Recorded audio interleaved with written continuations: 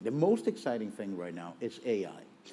And if I just look at Qualcomm right now, one of the largest processor growth area in our chips is really AI processing.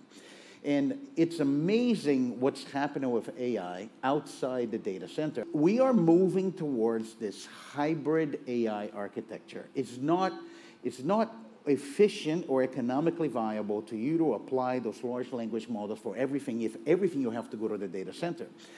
And the ability to run that locally on your phone and things that you needed to do, you're going to be chatting with your phone, and you can do that in the phone and using 5G. You can connect the cloud, so those are like one single computer connected to 5G in between. That's going to be one of the biggest change in user experience in the next few years. So as a user, so I've been using obviously ChatGPT and Bing a lot, and things like Stable Diffusion and DALL-E. There's that delay, right? You put in your prompt, it goes out to OpenAI or Microsoft servers, takes, I don't know, sometimes a minute, sometimes 30 seconds to a minute, maybe longer, to get that return of that information. What you're really promising is better speed there, and because that's happening on the device.